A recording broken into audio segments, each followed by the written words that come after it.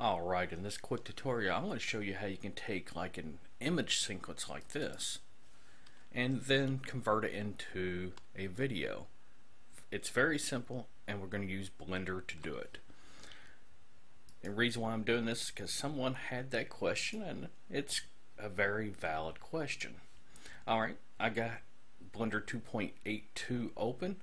All you do is come up here, click on this, change this to video sequencer, and then right here you have the add button, add image sequence, and then I'll just navigate over to where I have all those images, and I can just select the ones I want. Like, just assume I want this one to this one. I can just hold down the shift key and select all of those, or I can just press A, the letter A, to select all of them. In this case I'm just going to press A and then click on add. Now it shows that I have 3,550, so I can go ahead and change this to 3,550, and I'm just going to shorten this up so it all fits.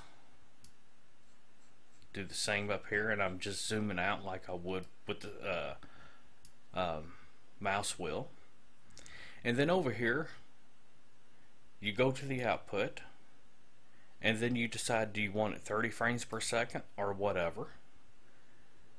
Set your output right here. Now the file format, you need a video file format, obviously, and in this case I'm just going to use FMmpeg, and then set the encoder to MPEG-4 and use H.264. Forget medium quality, always go for either perceptually lossless or lossless. Lossless is going to be a huge file, but perceptually lossless is going to look almost identical in almost every way, unless you're right up close to the monitor, and it's going to take up a whole lot less space. So I generally use perceptually lossless. And then the encoder speed I usually put on the slowest, and that's pretty much it. Now you can go ahead and leave it set to no audio if you don't have any audio in it, because there's no reason to add it if you don't have audio. This is 3350, not 3550. 3350. Now that looks right.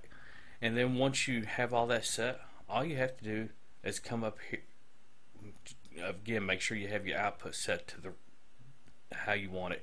Come up here to render, and then click render animation, and then it's going through frame by frame, and you can see your frame count up here in the top left, and it's building the video out of the individual images.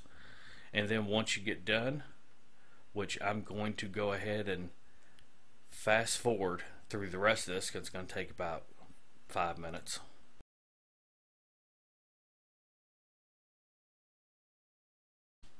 Now once this is done, now that it's done, now I need to point out one more thing I forgot to mention before. Up here, make sure you set this to the size of your frame, because it doesn't automatically adjust. Because if you had this set to some odd size, it will stretch these frames to that new size. So just make sure you have it set. And let me go to the output right here, and here you see the video. It's going to default name it to the frame range. Like in this case it's frame 1 through 3350, so that's the name of the output. 174 megabytes, so it's not overly compressed by no stretch of the imagination, and it's decent quality. Of course it's over on my other screen.